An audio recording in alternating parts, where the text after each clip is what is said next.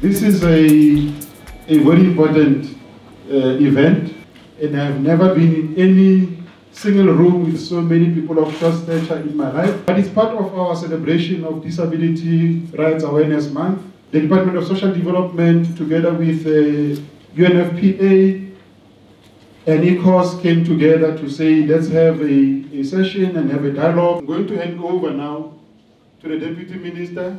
Good afternoon, guys. So let me remind you why you are here. The first one why you guys are here is because we want to make sure that the short-statured people are formalized. We want to make sure the organization is functional. We want to make sure the organization grows.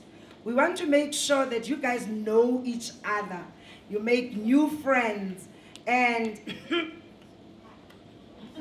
just maybe I get to be invited at some wedding.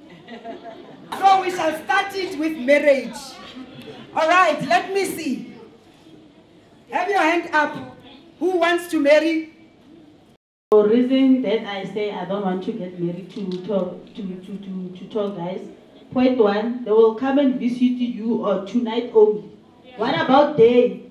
What about so they don't want to be seen with you. Yes, that's the problem. There's no strolling. Yeah.